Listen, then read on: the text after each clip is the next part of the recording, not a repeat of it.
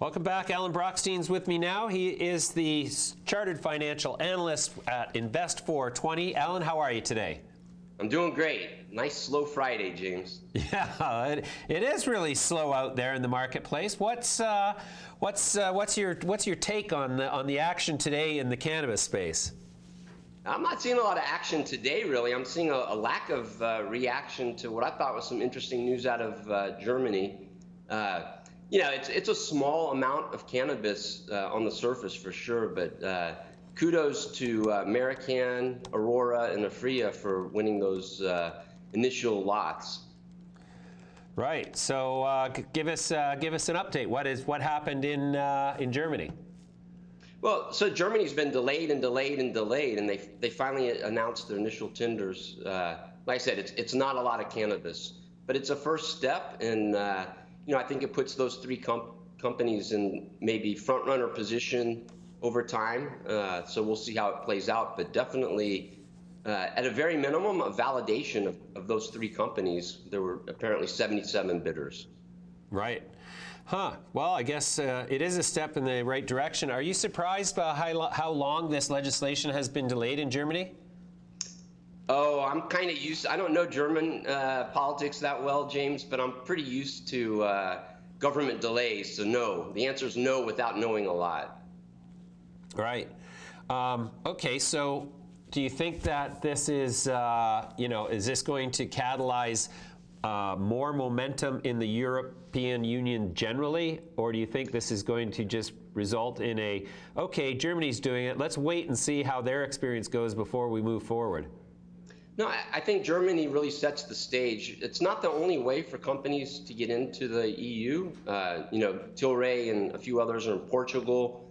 You know, Malta is an up-and-coming way to get into the EU. But you know, clearly Germany's going to have production on the ground, and this is a first step for that. And Germany's the largest country, and I think it's going to be pretty exciting. There's some other countries too, like Denmark, that are already on board, but make no mistake, I mean, the European market is huge compared to Canada, let's say.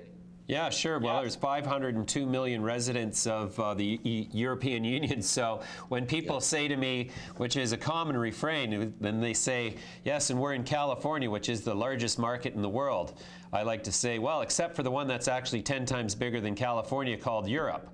Right. Well, it depends on how you define it, but that's true. Sure. But, you know, describing a market, you can go regional, you can go national, you can go international. Exactly. You can go continental. Yeah.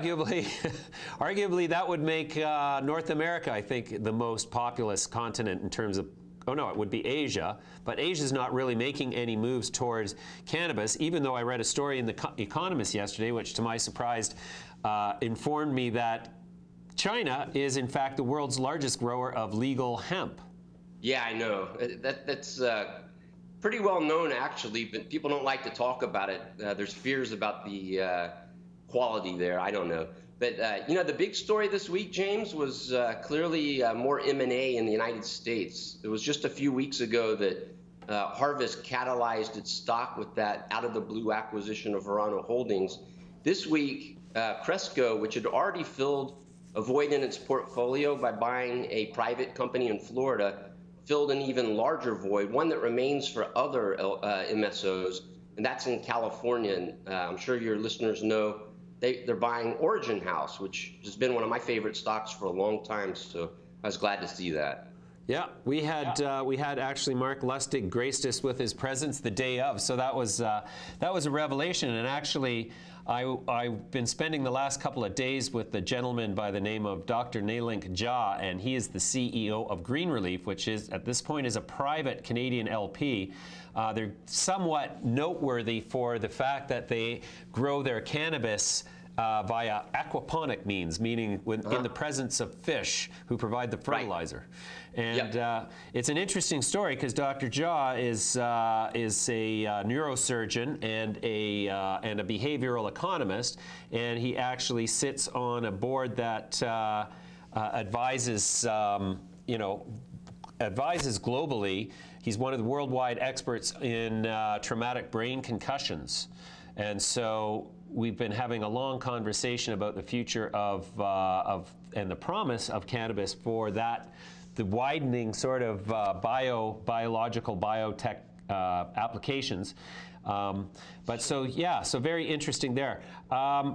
So do you think that the the deal with Cresco, and my point there was that Mark Lustig, the CEO of Origin House, had invested not in Green Relief, but in one of the subsidiaries. So we'll be bringing more coverage of that, and I'll try to get some time with you. You're coming up to Toronto for the Benzinga conference, where I think you're keynoting, aren't you? Yeah, I'll be there, and I'll be there for 420. Yeah, right, of course. Great. Well, I'll look forward to seeing you then. Now tell me, so this deal with Cresco and Origin House, that was the largest public company transaction in history in the United States, wasn't it? Well, no, but for the cannabis space, yeah. Right. Well, that's right. That's what I meant. Sorry, you got me there. Okay. So now, do you think that makes Cresco more attractive as a buy for longer-term investors at this point? It's hard for me to say. These MSOs are really tough. It's I don't think investors really know them very well. We haven't seen a lot of operating history because most of them just came public. Origin House was obviously a little bit earlier, so people know that story fairly well.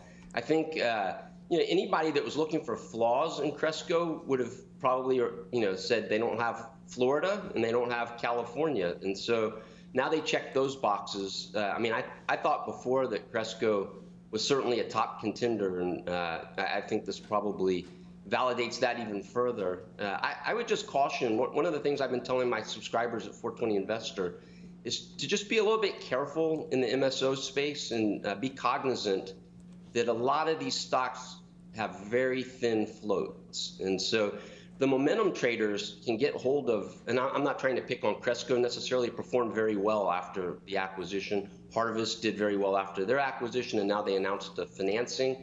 So just be cognizant of tight floats and the need to raise capital over time in general. And so the bottom line is you don't need to chase these stories, in my opinion.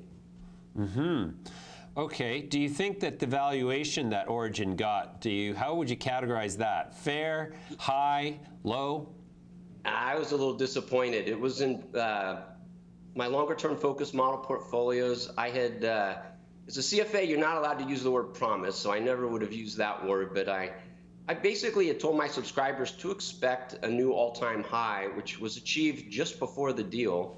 But I was really looking for it to get to $1 billion US on its own. So I think, Origin House definitely had its pick of the litter and went with Cresco. I have a feeling Mark's a very smart guy. He's been in the space working very hard for a while. And while I was disappointed, and I told him with the actual price that he got in terms of 0.8428 shares of Cresco, if you look at the relationship between those stocks, that was pretty close to the low. That's still pretty close to the low. With that said, I think it says a lot about what Mark Lustig and his team and the board of directors must think about Cresco as a partner for the long term. I think having watched Mark for several years now, I don't think he was ever in this for a short term. So I would say that the disappointing price in the short term, I bet you Mark would say it would be addressed in the long term. Right, right. That's a common refrain we've heard. Hexo taking out New Strike with no premium. That's the argument. But I got to think that for the newer investor, it's just a tremendous disappointment. Yeah. Well, and I had a position I have a model portfolio that's just focused on LPs, and I saw that, and I've been really warming up to Hexo. I mean, people that follow me know it just hasn't been one of my favorite stories, but I really like that deal. One of the weaknesses in Hexo, and there's a lot of strengths, but one of the weaknesses, in my opinion, has been reliance on a single facility as well as on a single buyer, Quebec. And the Hexo deal, and New Strike deal, I was never a huge fan of New Strike, but the stock was very cheap. They're one of the higher revenue generators, and they have a nice runway. That was a nice deal, and I think anybody following the space should think more highly of Hexo now. They got a great deal, and it was a good strategic fit. Yeah. Okay, let's put on our speculation hats now. Who do you think is ripe for either being taken over or being a consolidator? On the takeover side, I've said for a while. I came out with a while ago. I came out with the list, and 3 of the names on the list were Emblem, CanTrust, and Organogram. Well, Emblem was acquired. I think there might have been a 4th one on there as well. It might have been Hexo, believe it or not. But at this point in time, I think both Organogram and CanTrust certainly have a viable path forward without being acquired, but I would put them at the top of the list. They're both leading companies that have proven themselves in many ways, CanTrust's recent stumble notwithstanding. And the valuations for anybody looking, if any sort of strategic player looking to get into the market, obviously Aurora is still out there, and Tilray is very large players that don't yet have those strategic relationships like Kronos and Constellation. But I would think a very large strategic buyer, which could come out of the pharmaceutical industry, might want a lower price tag. So those 2 have a much lower price tag than their larger peers, and they're trading cheaper by any number of metrics. Right. Do you think that Aurora's share structure is a impediment to their acquisition if with a major globalized dance partner, assuming that that's what they're after? I suspect, just because I have a lot of conversations with various elements of management at Aurora on a regular basis, they really give me the impression that they're not out there looking for that big dance partner per se.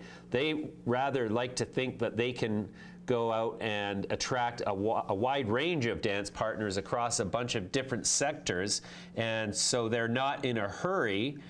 Certainly they've demonstrated the ability to access capital on increasingly reasonable terms. That last debt deal was not onerous in terms of dilution, unless, of course, they're unable to make that big payment in 5 years. But, the whole market could be a very different place in 5 years. I think within 5 years, we might have already gone through the big consolidation where all of the era of the startup that goes from 100 million to $1 billion in 6 short weeks. I think that might be in the rearview mirror sooner rather than later, and so companies like Aurora have a better chance. Would you say that that's in line with what you think, or do you think that we're still likely to see a lot of high impact speculations come through? So Aurora's not paying me to tell them what to do, but I would tell them not to do one of those strategic deals. When I think back to what the alcohol industry's done since Prohibition was ended, and why sell out now? The only problem that companies have, in my opinion, right now, is access to really large amounts of capital. Can you imagine if Aurora wanted to be on the same footing as Canopy Growth, where are they going to get $5 billion? Because everybody's all excited about the cash. So there'd be a lot of dilution to raise that kind of money without any near-term payoff. But people that invest in Kronos and Canopy, don't seem to be bothered by that they essentially gave up control of the company. So maybe somebody will acquire all of Aurora. I certainly am not planning on that. And I think we've seen other types of deals. Tilray and Hexo have done collaboration deals that didn't involve equity at all, but joint investment, things like that. And I would think that the Peltz advisory would not be to necessarily find a strategic buyer per se. I think that the company line of trying to do lots of deals across multiple industries is probably the smart route to go.